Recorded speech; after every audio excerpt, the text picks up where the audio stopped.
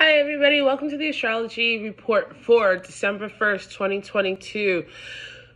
Today's intense, and I just have to lead with that honesty right away. We have the moon in Pisces until 9:44 p.m. Then there's going to be a 2-hour void, and the moon is going to move into Aries.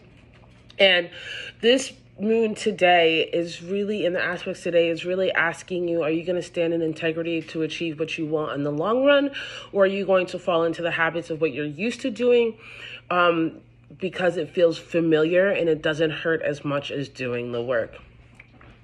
We have the moon today squaring Venus, squaring Mars, and squaring Mercury. So this means that there are opportunities for confusion.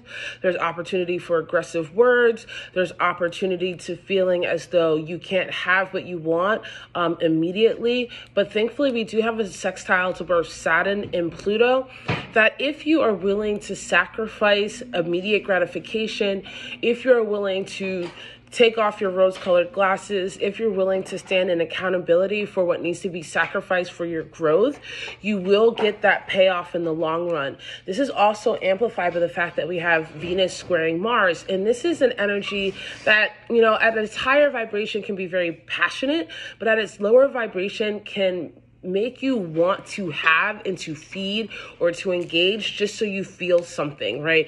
And so the key to this is letting yourself pursue peace instead of engagement.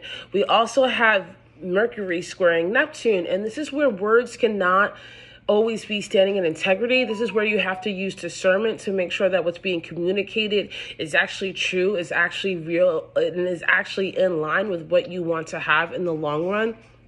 So the key overall to today is really tapping into the power of Mars retrograde.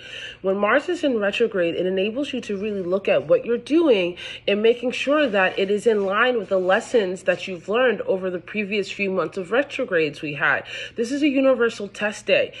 Don't worry about what other people are doing or saying, but what are you doing? How are you living? Is it in alignment with your higher self? Are you standing in your truth?